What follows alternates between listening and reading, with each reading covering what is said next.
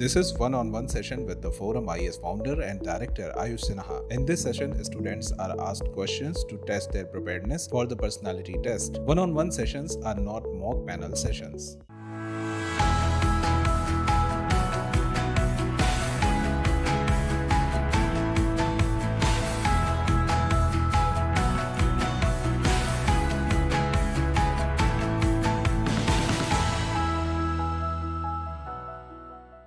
So you are Shivam? Yes. When is the date of your interview? So it's on 4th of May. Shivam, can you begin by briefly introducing yourself to me? Sir, I am Shivam Burghate. I belong to a district called Amravati, which is in Vidarbha, Maharashtra. I have done my graduation in PLLB Honours at Dr. Manohar Lohiya National Law University, which is in Lucknow. Shivam, I'm afraid you are sitting far. You will have to be a bit louder. Right. Sir, I have finished my academic graduation from Manohar Lohiya National Law University in Lucknow. I finished my graduation in 2020. Apart from that, I am very much interested in following cricket, and since 2020 I have been preparing for UPSC examinations. Alright, Shivam. You are from Amravati in Maharashtra. Yes. Amravati, the name is very catchy. It also reminds us of several places. In ancient India, what was the significance of this city, Amravati? Where was it? Sir, this name is also, there's a same place in Andhra Pradesh, which was supposed to be the capital. In ancient history, it is known as one of the places where Mahayana Buddhism came to picture. The Amravati School of Art in Buddhism is also very famous and attached to the name of Amravati. And Satavahanas and the Ikshvaku dynasty was related to the spread of Buddhism and the spread of Buddhist art in Amravati. Where was this Amravati, ancient city of Amravati? Was it in the same place as it is right now? No, sir, it wasn't in the same place. Sir, but I am not aware where exactly the city was. In our mythology, where it is? Amravati was there in our in our epics also.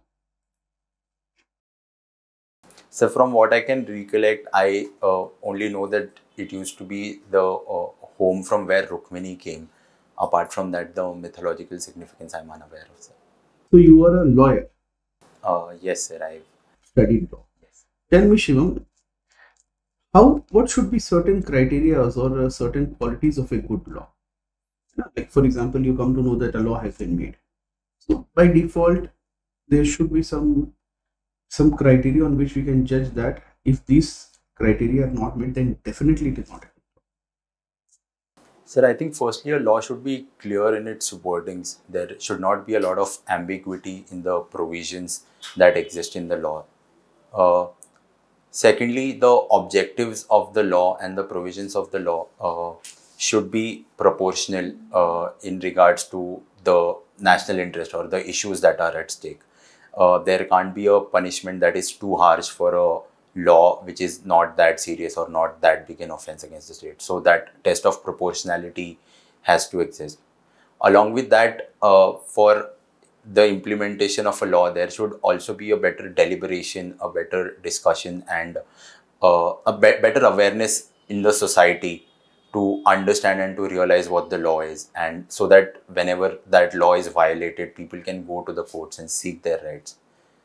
So I think, sir, these are some of the basic tenets of what makes a good law. Better awareness. Now tell me, okay, test of proportionality. In a democracy, just apply to democracy. In a democracy, when we say that a law has been made or there is a good law, what is the essential criteria for making laws in democracy? Sir, in a democracy, the laws are made by the legislature. It's the domain of the legislature. So the legislators, which are the representatives of the people, because in democracies we usually follow the representative form of government. Yes, so in modern times, we also believe that law should be framed by a representative body. Yes. So you said very well that it should be clear and unambiguous. Proportionality principle should be there. Yeah. Deliberation should be there, but also It should be through a representative body. Right. Recently, a certain member has been disqualified from his membership of the parliament because of a defamation suit. Tell me, what are the legal and constitutional laws that are involved in this disqualification?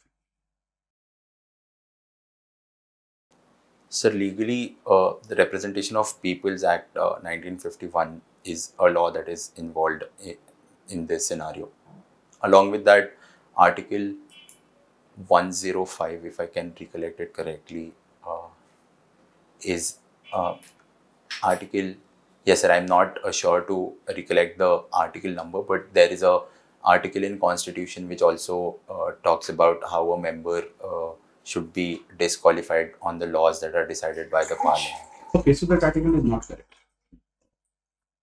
Shivam, in which case the Supreme Court had held the RPA Representation of People's Act Section 8, Subclause 4 to be unconstitutional? Sir, it was the Lily Thomas. What was the argument that was given by the court? What grounds? Sir, the court had stated that this violates the right to equality, where a special treatment is given to MPs even after them being convicted of an offence, that they are not disqualified even after there being a constitutional provision which asks for their immediate disqualification. So this differentiation of sorts the court held went against the law of equality before law, and the court. How does it go against equality before law? Sorry, sir, I could not hear. How does this go against equality before law?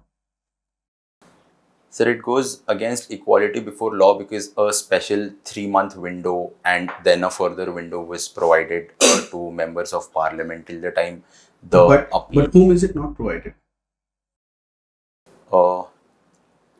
Sir, probably for civil servants, or in other cases where if you're convicted of a crime under Prevention of Corruption Act or other such acts. No, that is not the case. That is not the case. All right. Shivam, you also like to follow cricket. Yes. What is the reason that cricket became so popular in our country, but other sports have not been able to pick up? What got cricket so much fame? Sir, I think historically one of the reasons has to be when India won the 1983 World Cup. That really struck a chord with the national sentiment where India had actually won. And post that, the broadcasting rights that BCCI did get with Doordarshan, and following there was a rise of celebrities in cricket, players like Sunil Gavaskar, players like Kapil Dev, who had a cult sort of a personality which made people then follow cricket. Along with that, because of how comparatively easier it is to play cricket, even if not in professional form, you can play it in. Okay, so even with respect to let's say another sport, hockey, we won the World Cup before 1983 also. 1975 we won the World Cup. So one is winning the World Cup. What else? Sir, the amount of popularity of cricket aligned with when the media started expanding, when there was a better broadcasting of the sports. Okay, compare it to football or even hockey. What makes cricket a little more popular?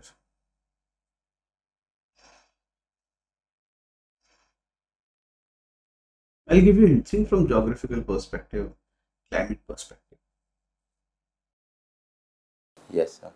Sir, in the geographical perspective, football has traditionally been a sport which needs to be played on grounds which have better grass, and it is very difficult in Indian condition, in the drought conditions in the summer seasons, to preserve that sort of a grass and to carry on with the practice of the sport.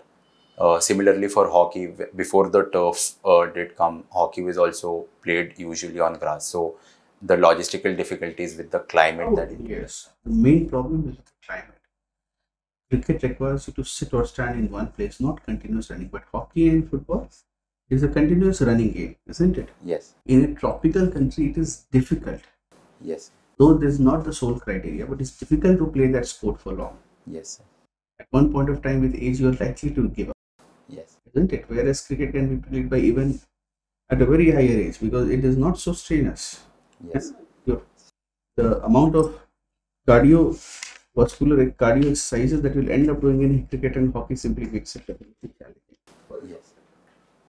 Shivam, India got the presidency of G20, failed to issue a joint communique.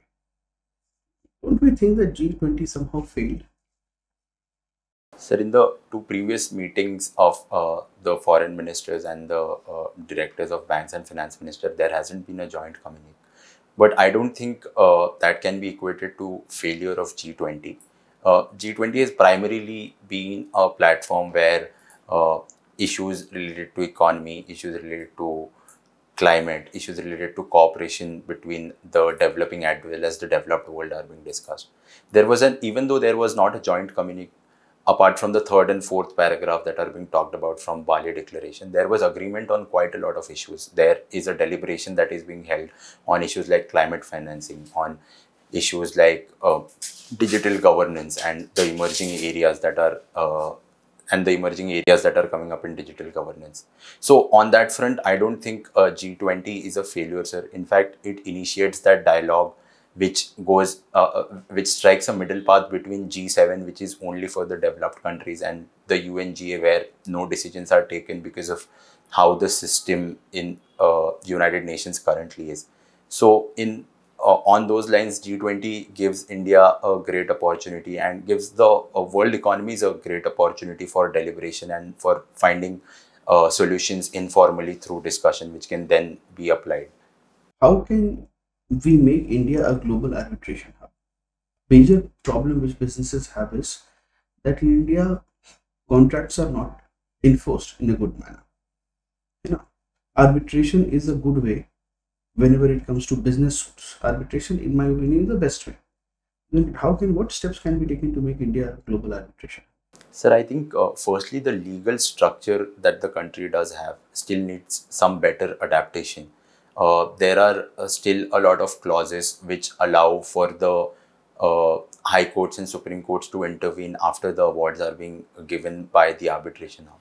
Now, rather than just enforcing the award, which is a mandate in the law, the court ends up going into the merits of the case, which to a certain extent stops the implementation of arbitration and impedes the pace at which the enforcement of contracts has to happen. So I think that is one of the flaws in the system which needs to be fixed. There has to be a better training given to courts. There have to be special benches in high courts and supreme courts which deal with the arbitration laws where these vagaries are understood.